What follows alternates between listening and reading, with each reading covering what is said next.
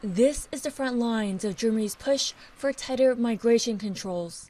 Its border with Poland will see an increase in police presence and checks.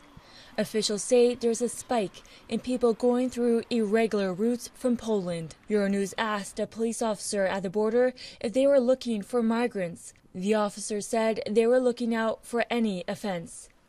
People are supposed to be sent to reception centers like this one if they want to apply for asylum. One Syrian staying at the center said he crossed from Poland to Germany to be with family who have settled in the country. بسبب الحرب وما ظل مستقبل هناك وما في أمان، ما في مي، ما في كهرباء. سوريا يعني ما في مستقبل أبداً.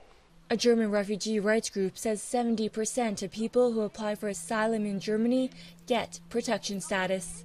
So we definitely have a strong concern that increased police presence does not mean more protection for the people, but could actually lead to more rejections at the border of people who actually have a proper claim for asylum in Germany. Germany's Interior Ministry told Euronews that people intercepted at the border are always given the possibility to submit a request for asylum or protection. There were more than 4,000 unauthorized entries from Poland to Germany in the first 3 months of this year. The German government says decreasing irregular migration is a priority. All this comes as the far-right AfD is rising in the polls.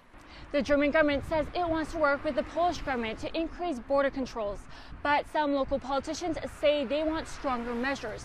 They want the police to have the power to turn people away or to have permanent border checks. The head of the conservative Christian Democrats in the Parliament of Brandenburg, which borders Poland, says he wants the authorities to be given the right to deny entry to people who are crossing.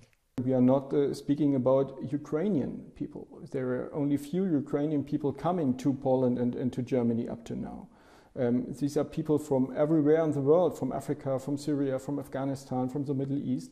Back at the reception center, people's future in the country is unknown, but hope remains. ألمانيا من 10 سنين وهي عم تستقبل اللاجئين وهي بلد كويس كثير مع السوريين وعائلتي هون هم نصحوني بألمانيا يعني وألمانيا يعني أنا حابها وشايف إنه ألمانيا بلد جميل وفي إنسانية كثيرة هون.